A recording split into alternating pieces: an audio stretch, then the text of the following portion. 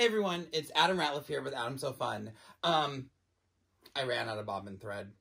I knew it was going to happen. I thought it was going to happen, but I didn't check it. And I'm like, oh, I might be able to get one more row. And then the bobbin ran out. So, hey, teaching moment. I get to make another video and show you how I get my place back. And I'm going to clean out my bobbin and everything. So, this is where I caught it. I stopped it, and then I had pulled some stuff up and thought, oh, let's make a video, so I just needled down. So, first thing first, I'm going to needle up. I'm going to trim this. Oh, I was like, I couldn't find my scissors. I leave a rather long tail over here because I'm going to use my, if I had it, my seam ripper, which I don't have right with me right now. So I'm going to use a pin. And I pull back to an intersection that I can, somewhere where I'm going to be able to start. This is not the beta version of the current Pro Stitcher that's out. So, you do have to start at one of the design points. So I usually do this with a seam ripper. I saw that Megan Best, one of our other educators, uses an awl. Am I saying it right? An awl. However you say it, because it doesn't have it has a blunt point. And I thought, hey, that's genius. Mine arrives today, so I can't show you it. So I pulled out to this corner because that's where I'm going to have that start when we restart.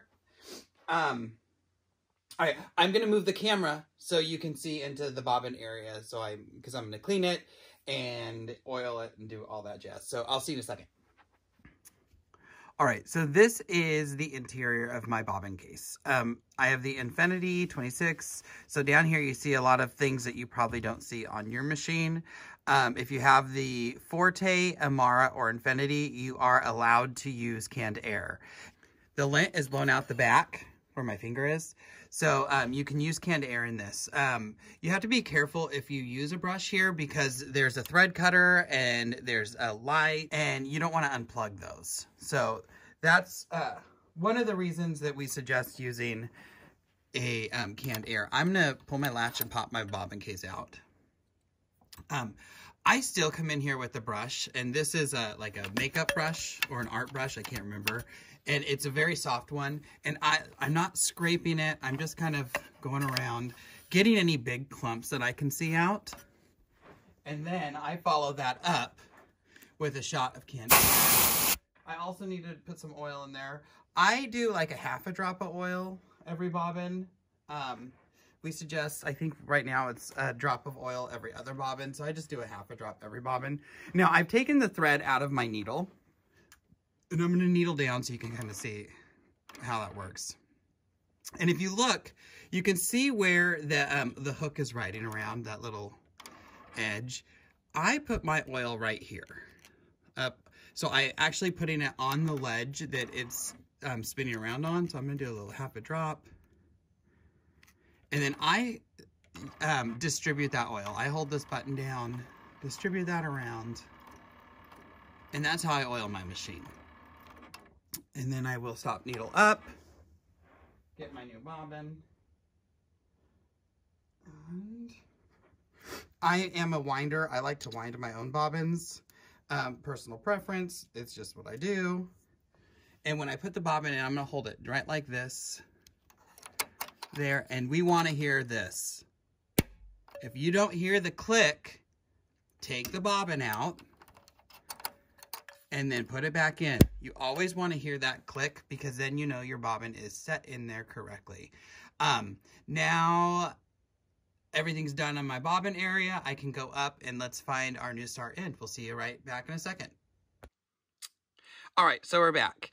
I've already threaded my machine. I'm ready to find that new point. So I'm going to hit the X, and I hope I'm not too shaky. I am holding the camera because I have to move the machine quite a bit.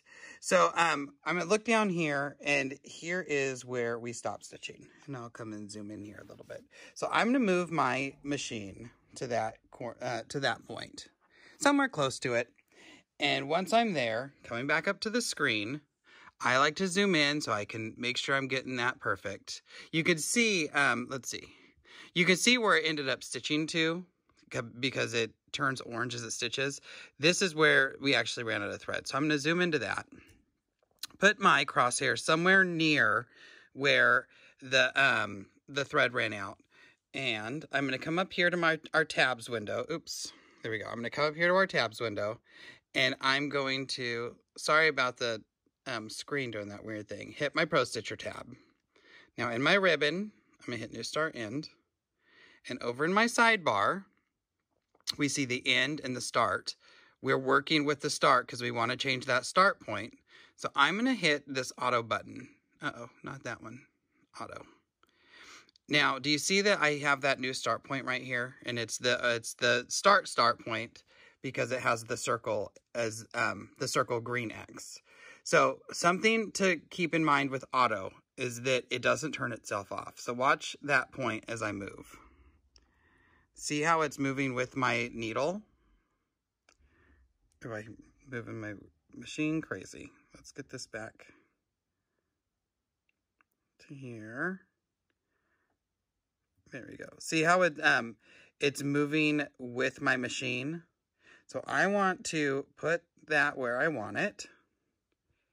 And then I'm going to hit auto again. We have to turn that off. And I came back a little bit because I wanted to do some tie-offs and restitch over that just a bit. But now I can, I like to personally pull up my bobbin thread and do my tie-offs myself when I resume. So I will needle down, needle up, pull up my bobbin thread, do a little bit of tie-off, and then just let it start stitching as if it were stitching previously. But it's a personal preference. I can select the tie off and pull up buttons over here at resume, but I'm not going to do that because I like to tie that off myself. So that's how you find your new start end. If I wanted to say I wanted to go over just a little bit more, I can use these arrows to move that start. Maybe I'll actually start right there. So it's all personal preference, but that's how you find your new start end. I hope that this helped you. If you have any questions, you can reach out to me at adamsofun.com, adamsofun@gmail.com, or on Instagram or Facebook, both of them, also Adam So Fun. So see you soon and happy quilting. Bye, all.